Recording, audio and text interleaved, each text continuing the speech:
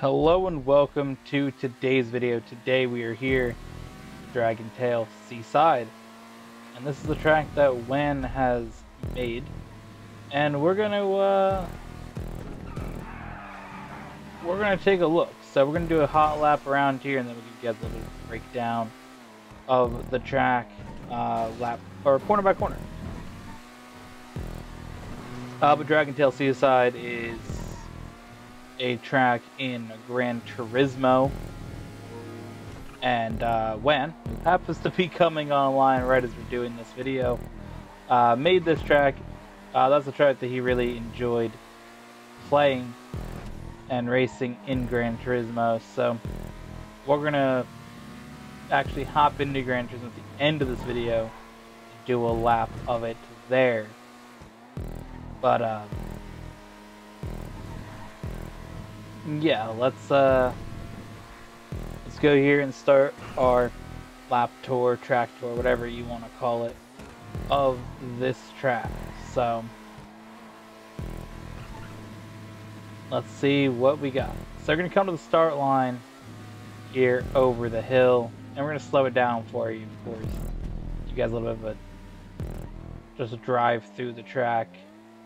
So right through here, first thing you're gonna really want to do is when you start this race, of course, key thing is being on the curbs, and for this track, being on that inside curb here. Ride this curb the whole way through. Now normally I'd say cut over, but on this track you want to flip this curb and make this corner as straight as possible, because this section you can cut pretty far and get the checkpoint. Now of course in a race playlist scenario we'd obviously say keep it within the curbing, but in most scenarios you don't have to keep within the curbing, so you can just cut straight through here, and your car is going to push pretty wide, so just try and get as close as well. Even if you bounce off it, you're going to keep a lot of speed. Through here, just cut as close to that section there and try to stay more towards this curb. Clip the inside one on the right, and I push out all the way over here, close to that wall. Through here, I'm going to straighten out and get right up next as well. I'm going to get to about here, because again, you're going to carry more speed if you come right from that corner, which actually we can hop out of the car because we're in GTA mode. Good thing we can do this, because again, what you can do, go right from here, you're going to keep a lot more speed going when you come from this curb and push right out to the wall there, because again, that's more of a straight line ahead, right? And you can kind of arc your turn, where this, you're coming through the corner, you're going to have to come through here quite quickly, brake and try to line it up. That's actually keeping you right up against the wall. And that's really, really where you want to be, because that's going to set you up for a fantastic, fantastic spot. Because again, that's pretty much a straight line. So what this will do, you just got to do a little bit of a turn off the wall, not that much. Come down this hill, you got a little bit of a bump there, but not really a problem. Down this hill, I like to get a little bit more towards the right side, and then bring the car over here. And you got to watch this gap, so be kind of careful when you get close to the curb there. Run that curbing, and then clip back to the left, back to the right. Cut over again to the left. It's going to set you up a little bit nicer through this section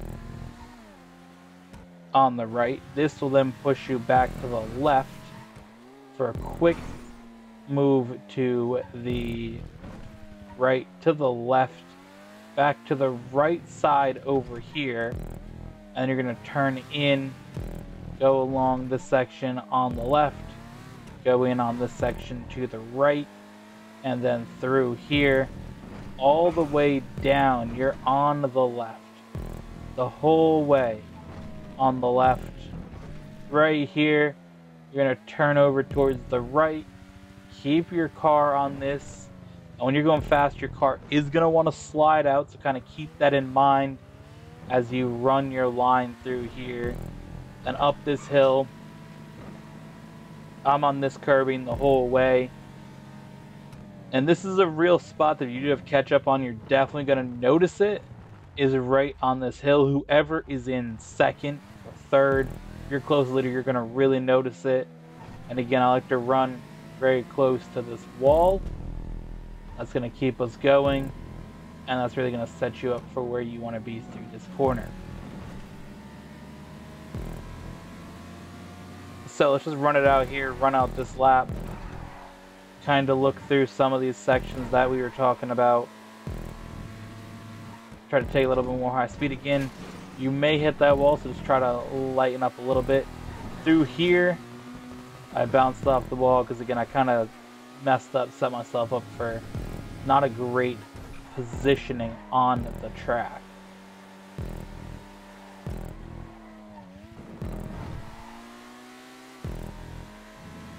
So here we go through the section, and your car kind of wants to push out. So again, trying to stay on a curb through that section no matter what. I mean, again, you want to try to be on that inside curb as much as possible, but if your car wants to go to the right curb, it's going to go to the right curb. I mean, there's really nothing to do about that.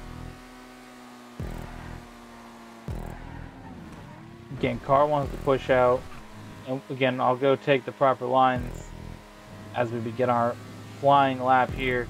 So again, on the right side of the track, again, car wants to push a little bit. If you hit that completely flat, that is fine. Flip that through here, let off slightly, but do not brake, just let off the gas. Go to the sides here, like I said, swing in, car's gonna hit that wall. Not fantastic, but it's fine. Go here, get out towards that wall as close as you can. Down this hill, slight braking. Again, car wants to push, so just try to keep it going. Again, get yourself on the left side, cut over to the right side, try and stay on that curb, but again, depending on what car you have, it's going to want to push out more or less. And again, that will dictate kind of how you take your lines. Because again, the line breakdown, like I was showing, really is the ideal line through the track. You can't take that, you can't take that, but that's the ideal line. So here we go through this section. Again, you see the car on the curb, let off just slightly. Don't brake, just let off the gas. And you see the car want to slide out. You keep it going. Again, when you see those flames come out the back of the car, out the exhaust, you know we're letting off. That's a good indicator there of kind of when I'm letting off. Slide through that section. That's really, really good. Through here, just a little let off. That's better. Through this section, a little too early on the gas for my let off. But again, if you run these lines, if you race this track against the community, most people aren't going to know that. I've absolutely pulled in some crazy distances on this track in a lap or two. I had one against Gran, one race, and we actually had one in the Solo Racing Master episode that came out, episode number 6. We raced this track and had a crazy catch up going on that one. So that's going to be how you're going to race this track. So let's jump over now to Gran Turismo 7 and take a look at the difference in tracks there to what WAN has made here in GTA. Rare time we get to kind of compare tracks between video games, but let's jump over to Gran Turismo 7 right now and see what that track has to offer for us in that game compared to here in GTA. Sarah got that hookup for my birthday. My boy made a cake. What we get? Give me some flames. Give me some flames. Oh, this is a Ford GT, isn't it? Oh no, it's the Hyundai. Bro, I thought we got the Ford GT, bro. What happened? Bruh. I don't think I had that though, did I? I better not have had that. I'd be hurt if I did. Oh, I didn't have it. Let's go. Yeah, I thought we got the Ford GT. Maybe that was last year. Maybe they changed it up for like each year. Didn't have a Ford GT though. Like the older one. Everybody has that, and that shit's like goated. Pretty sure that was for like the birthday gifts. All the Wans that he got in September. But either way, this video is going out March 2nd. My birthday was February 16th, but I didn't play the game since then. So, and obviously you're seeing when I'm playing the game in the top corner February 20th. So, but I mean, again, the video is going out later. Where's Dragon Tail? Croatia? Let's do a time trial. Seaside, let's load it up. We got our Supra.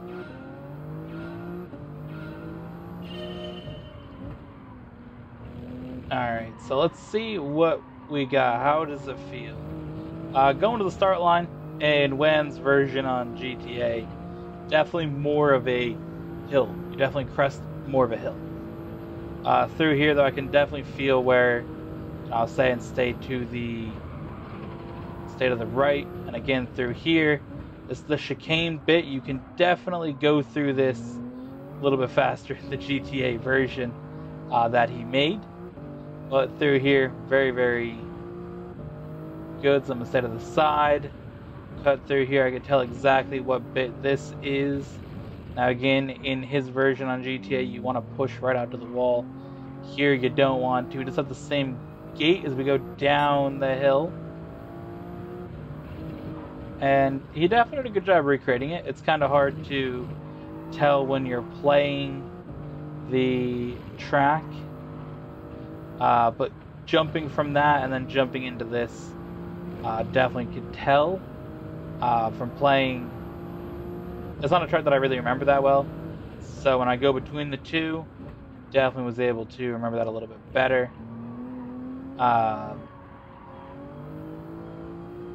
This is definitely your downhill section, so we're going to cut back over. And of course he did have a tunnel, so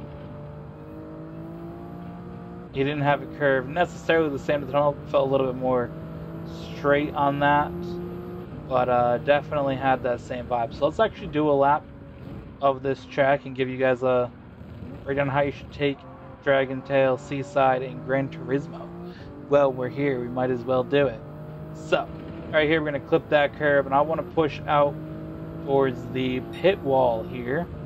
Definitely the direction that I want to go here in my Supra. I'm going to go through here. I'm going to lift just a little bit. I'm going to break it to 150 board. That's going to set me up nicely to get both of these curves. Again, push yourself to these spots. Of course, we do have the marker on the track. I'm not even looking at that, though. Going to clip the curb here. Right along the curb. Turn in. I don't even know why I have these markers on, to be fair. Clip that curb there. Curb there. I'm going to kind of ignore that marker and set myself up perfectly for this corner instead. I'm going to ride on the inside of that curb just slightly, try and gain a little more speed. So I'm going to really push wide, use all the red. Car does want to snap though when you pop back over. Down here, brake at the 150 board again. Set yourself up nicely for a turn in. Car wants to push out towards the wall a little bit too hard. Here we go, all the way over that curb, all the way over that curb, right towards the wall. Clip this curb, clip that curb, and we're going to go right along at the left side wall through the tunnel. Once again, I'm going to brake at 150. You brake it whatever feels comfortable to you. Turn in here, right along this curb, power up. I'm going to ignore that cut along here, and that's going to take you for a lap around Dragon's Tail in Gran Turismo. So overall, I'd say Wayne did a very good job recreating this track in GTA. So hope you guys check out his creation. Hope you guys enjoyed today's video. A little bit of a crossover between GTA and Gran Turismo. We don't typically get that in the same video. But either way, hope you guys enjoyed, and we'll see you guys in the next one.